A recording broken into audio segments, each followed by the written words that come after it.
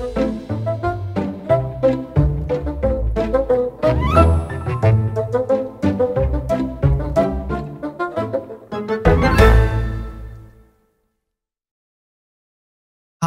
this is Mike from mimaception.com, and in this video I explain how encryption is used to ensure the integrity of data or a document. I have illustrated again on the right side the terms data, algorithm and key, and we will use these three terms to guide us.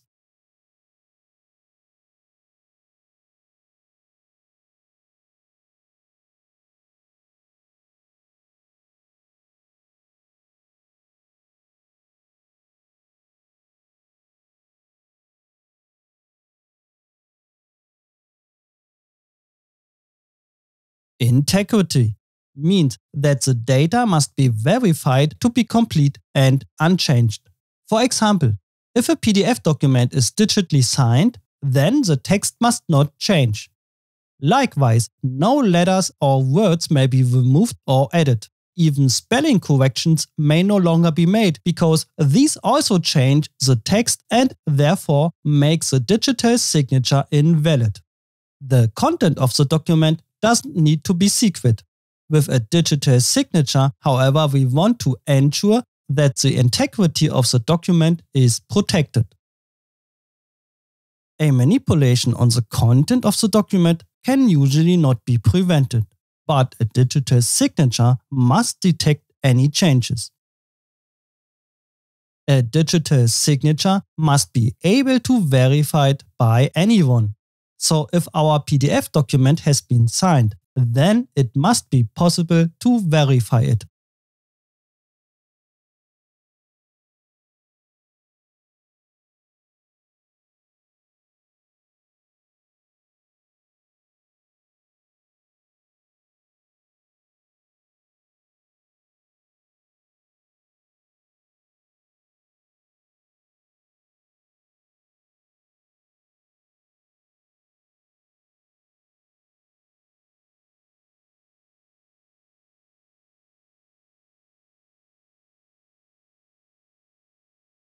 Okay, let's assume that the PDF document has been created by Alice and it's to be sent to Bob.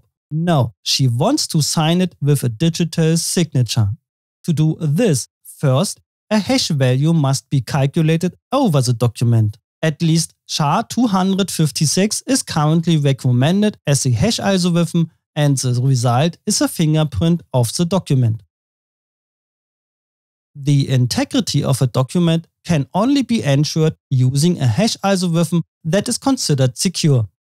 That's why I use at least SHA-256 here, because its predecessor SHA-1 is no longer considered secure since the year 2008. From time to time, hash algorithms have to be updated. This means that in a few years, SHA-384 will be recommended and SHA-256 will no longer be considered secure enough.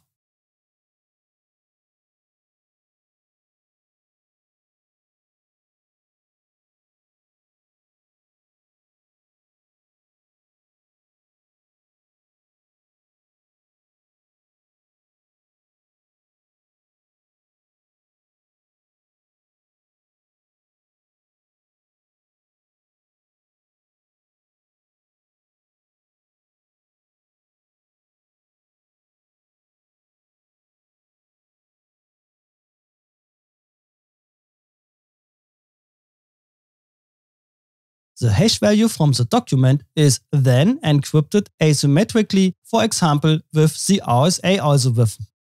The result is a digital signature. To do this, however, Alice must have an asymmetric key pair, in this case one for RSA 2048. The hash value is then encrypted with her private key.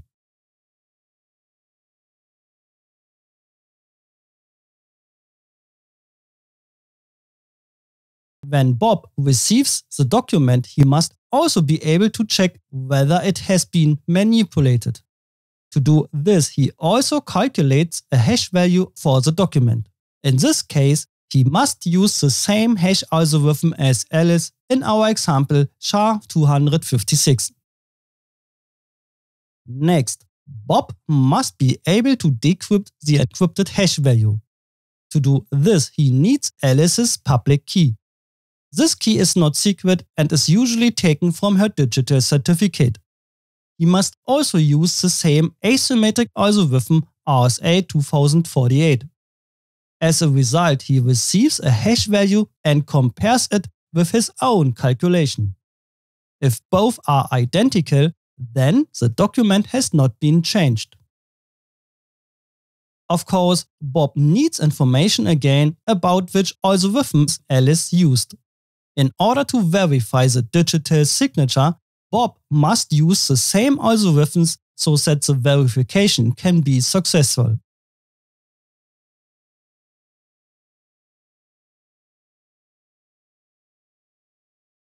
What actually happens when Mallory also receives the signed document? Well, he can manipulate both the content itself and the signature. This usually cannot be prevented, but the digital signature must make it possible to detect this. If Mallory changes the content of the document and then sends it to Bob, Bob's hash value comparison must fail. This is because the manipulation causes Bob to calculate a different hash value than Alice. But what happens if Mallory also creates his own signature? In example, encrypts the new hash value with his own key pair.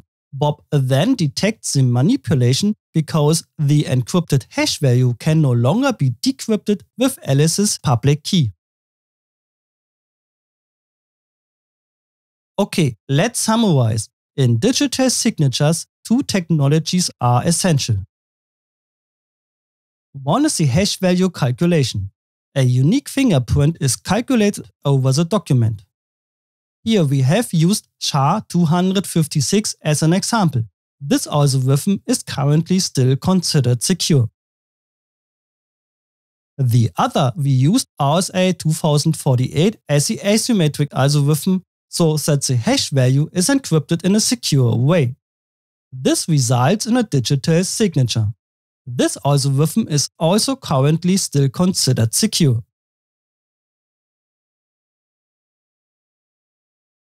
The requirements for a valid signature are an asymmetric key pair and a digital certificate. Alice has to get both of these first. However, there are also providers for electronic signatures such as Adobe Sign, where it works more simply. Adobe Sign makes it easy to send, track and collect electronic signatures. Once you have an account there, you can sign a PDF document with a click of a mouse. You can also get signatures from other people who also have an account there. The advantage is that you don't need an asymmetric key pair. The hash value over the PDF document is encrypted by Adobe. A digital certificate is also provided by Adobe. The condition is, of course, that you have an account there and that Adobe can identify you as a person or company.